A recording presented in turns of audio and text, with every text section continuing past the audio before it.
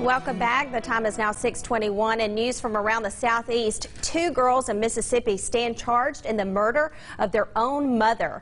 The woman was found in her front yard drenched in blood on Friday. She was later pronounced dead at the hospital. Her family says she died after being shot and stabbed by her daughters, ages 12 and 14. Rosalind Anderson reports. Stabbed in the back. The knife was still in her bag. Robin Coney is devastated by the horrifying way her niece, 32-year-old Erica Nicole Hall, was killed. According to Pike County Coroner Jason Jones, Hall was stabbed multiple times in her upper torso and back, also suffering a gunshot wound to the chest.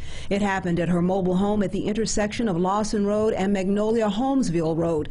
Deputies arrested her 14 and 12-year-old daughters. The girls, you know, they was like, when I drove up, they was like, TT, we didn't do this.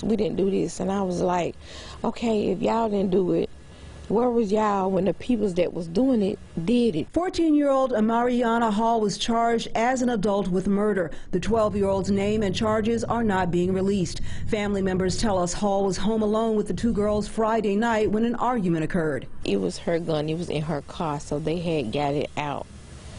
So I guess when they was doing all that to her, she was probably trying to get to her gun to fight for her life. Hall is also the mother of a 16-year-old and a 1-year-old. Coroner Jones said an autopsy is scheduled for Tuesday morning. Amariana Hall is being held in the Pike County Jail on a $150,000 bond. Her preliminary hearing is set for January 22nd.